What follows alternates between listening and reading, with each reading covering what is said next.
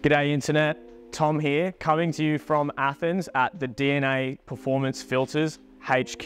We've come over here for a bit of a holiday, but I had to squeeze a bit of work in and not miss the opportunity to run you guys through these three incredible machines. The DCR 017, DCR 018 behind me, as well as a Moto 3 spec, completely in-house built racer. That thing is insane. So I'll run you through a few details and then we're gonna get out in the hills of Athens and take a couple of these bikes for a ride with you. So as you can probably tell, the body kit on this bike is completely CNC built. So the tank is a single piece, the same thing with the tail and the caps, and then pretty much anything that's orange or silver on this bike, they've made in-house here. This engine, as it sits, has been brought up to complete Superbike specs inside and out. So this thing is a custom machine running the same engine that any Superbike class would run throughout Europe. Needless to say, this thing is an absolute wild ride. It's 162 kilos, 192 horsepower. You've got over a 1-to-1 ratio on this bike, and it is just an absolute menace on the road.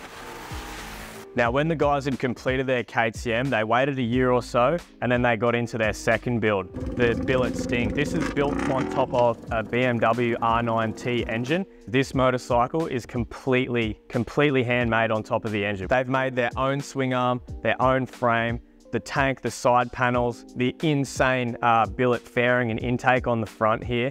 Each piece of this bike built around that engine is custom made. So an absolutely incredible achievement. And I was reading in the spec sheet of this bike, there's over 600 hours of CNC machining on this bike. Just absolute man hours in this thing. And I mean, the result speaks for itself. There's definitely nothing like this out there at all. This machine is a Moto 3 spec racer. They've got a completely machined, engineered in-house frame, swing arm, and the front suspension is absolutely something to behold. Basically like having two swing arms on the bike, and you've got something similar to a rear shock mounted up on the front. Handmade carbon fiber body kit. The intakes are all custom made in-house. Again, like really mind-blowing stuff. You know, the passion that these guys have for their motorcycles, it really comes through in their products and in their work. So the two brothers and their dad that have started and run the company, really inspiring stuff here. So I'm going to chuck some gear on. We're going to take these two bikes out for a ride, and you could understand that I'm absolutely stoked about this.